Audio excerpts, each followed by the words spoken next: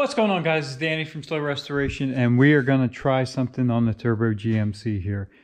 Up there we have some black vinyl I already had. This modification will be free except for my time, and we're going to try and wrap the shiny part of this wheel. There's a flat all the way around here and then down each spoke here. The rest of it's like a textured finish. So we're going to try to change the look of these wheels without going too crazy. It's not my overall plan for this wheel tire setup, but we're going to try. Like I said, it's going to be free except for my time, so we're going to give it a shot and see how it turns out. The first step, as always, is to clean with some 70% isopropyl alcohol and make sure the surfaces are good, clean, and dry. So after that, it is a little tricky. You can't just start in one spot and work your way around. You'll be bunched all up in one spot. So I kind of pressed it into the center here, and I got it to stick and just kind of pulled evenly around. Got a little bit of stretch. We will have to work it a little bit for sure, and then we can start doing our relief cuts, getting rid of this bunched up material on the outside. So we just have to work it from here, but kind of looks cool like that.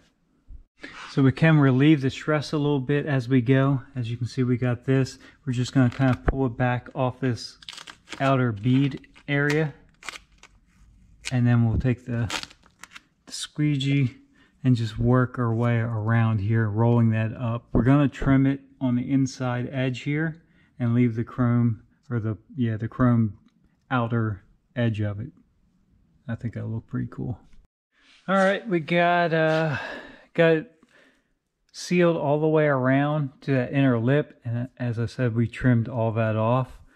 So we have each one of our, see that there, each one of our spokes kind of highlighted. Now we're getting a lot of tension, so we're going to have to start cutting, doing some relief cuts, and we're going to hit this with some heat, and then we'll trim off, like I said, right through there, and then keep this chrome edge. Hit it with a little heat, seal up what we have. We got our edge trimmed up, and you can just take your squeegee and touch up any small spots that you might have. Make sure that's sticking really good. We'll hit that with heat again, and then we'll start making our relief cuts in these windows and getting these spokes laid down here. Got my relief cuts in there. I just kind of fold those windows in just so you can see. Now we'll actually make sure we come down far enough. We'll cut and just work these strips right over top of those spokes.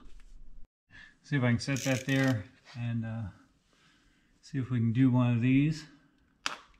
We'll just cut that. And we can just take that. It sticks really good to this stuff for some reason. It's kind of weird. Just use your finger to outline that right on there, and that looks really good. We'll keep going. We'll do one more.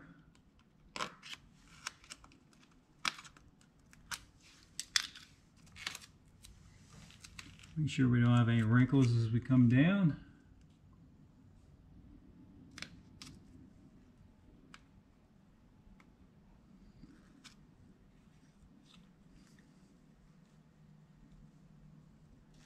We'll hit that with some heat to shrink it up before we trim it. But as you can see, they laid in there really nice. And then we'll just end up trimming right around all these edges. There we have all of our spokes. We'll just get rid of that center. And yeah, it looks good. Now we just got a lot of trimming to do.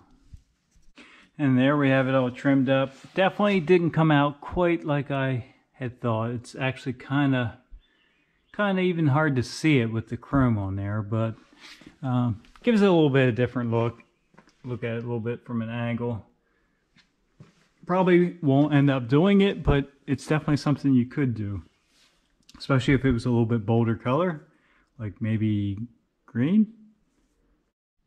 So that was kind of a fail. Like I said, it's just not visible enough. It looks just kind of like a dirty rim, to be honest with you.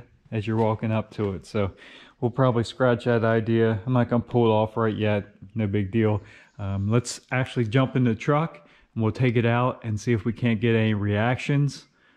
Be the first time I drove the truck since it's wrapped, and it's very, very bold. So I don't know. Let's take it out. It hasn't been driven in a while, so it needs to stretch its legs anyway. And we still have the one fender not wrapped. If we do get some people's reactions, maybe we'll get their opinion too. The more I see it, and it seems like the more people that watch the videos, they're starting to change their mind. Most people like that now, but yeah, both ways are okay. All right, guys, we're also gonna take this truck out and drive it. I mean, the more I see it, the more I like it. It's kind of one of those things that's got to grow on you. I know a lot of people say I ruined the truck. It is just a wrap. We can take it off. No big deal. And I think a lot of people are getting confused with this truck and the new Turbo GMC build. The other truck is a 4-door and it's not lifted. So there are two different trucks here.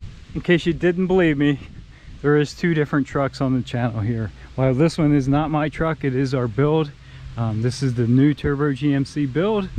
That's the original Turbo GMC build. So that's a 4-door, same color as that one, unwrapped, but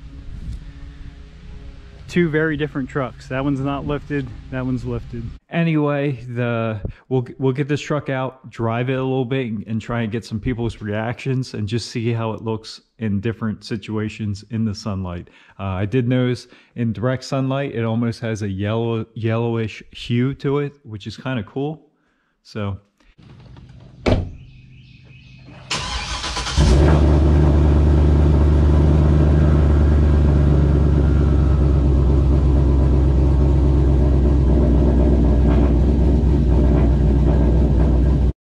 guys, we're off. First drive since the wrap. Let's see what we can do.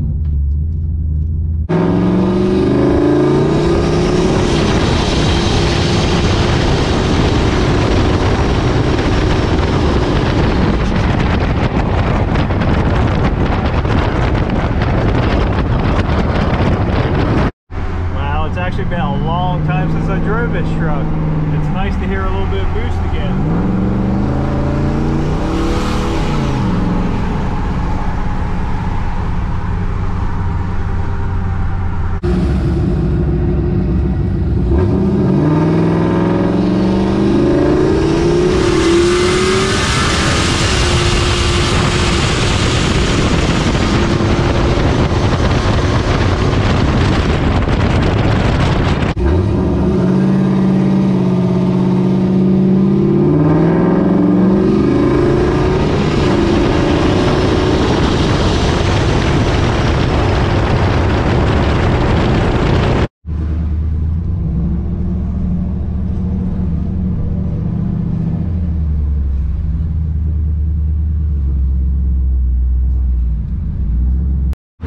Around here in this small town, it's definitely getting some looks.